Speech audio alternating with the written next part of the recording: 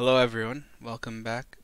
In this video, because we are running the Watchdog listener as a boot up script, the rc.local is run as a super user level, so there are some things that we need to change.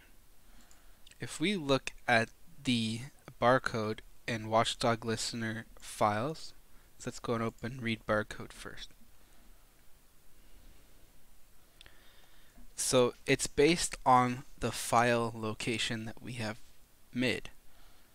Now this ./barcodes.txt is fine when running barcode, the read barcode.py itself, but when it's run in a super user environment, it'll put this in a location that we don't want.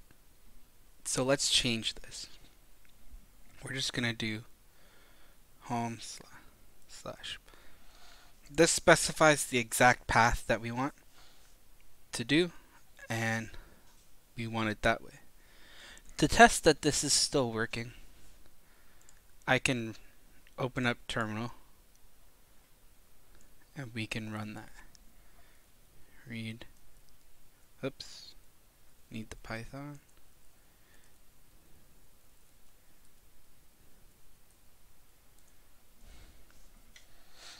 Runs it,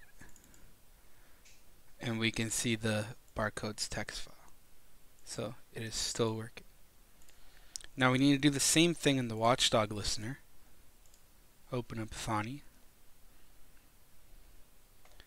Inside here, so we create the file at the right location, but when we open or set the path for the file, we need to specify the exact location. So we can leave the dot, but let's go home/pi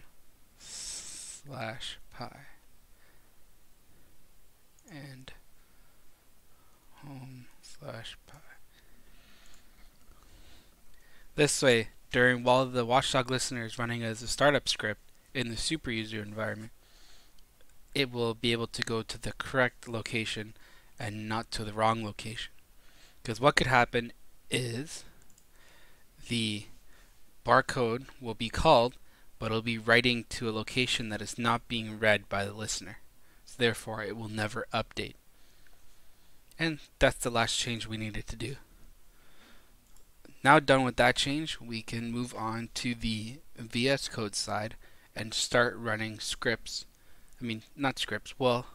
Code on the robot side to execute the scripts here to do any vision algorithm that we want.